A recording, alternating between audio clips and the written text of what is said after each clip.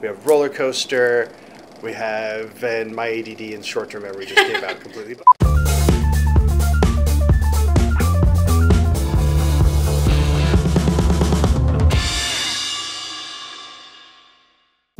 Fill in the blank.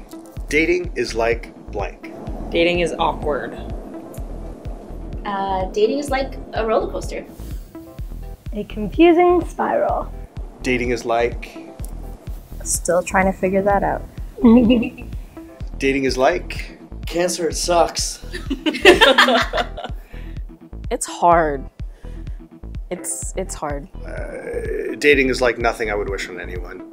You don't have to worry about it. You're engaged. Yeah, I know, but I can still He's not allowed to speak in this conversation. I still appreciate the There's a context. reason people get engaged so they don't have to date anymore. Well, no, I did date during cancer, and I did go through that whole process. And I'll be the first one to say, like, there was some moments in retrospect, and people who just said these things where I'm looking going, this one snapshot moment. This is my first diagnosis. I just bounced back through chemo. I had my major RPLD surgery, so I was kind of feeling okay about it. And this dude just turned and looks at me and goes, "You know what? I understand what you went through with chemotherapy. I had a bad relationship with this guy." So, yeah. Well, I'm glad I only had to go for 5 hours a day for a week, and then once a week for half an hour. You had to see him every day. That must have been unbearable.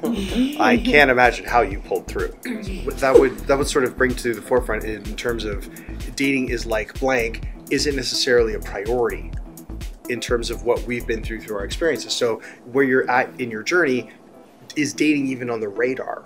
I was in high school and I went to an all-girls school, so guys in general were just like foreign to me. I wasn't thinking about dating, and my mom and some of my friends have this weird idea that, oh yeah, you're gonna go to one of these cancer events someday and you're gonna meet your forever there, and I'm just like, yeah, no, it doesn't work like that. It's just, dating's just weird. Like as I was going through treatments last fall, someone in my past, we reconnected, and I said that dating is a roller coaster because he has to know that, you know, things may not be so easy over the next few years. Our relationship had to mature and grow very quickly because we had to sit down and talk about, okay, are we here for the right reasons? Here's what I'm here for. Okay, I'm in. It is a roller coaster, but it's amazing.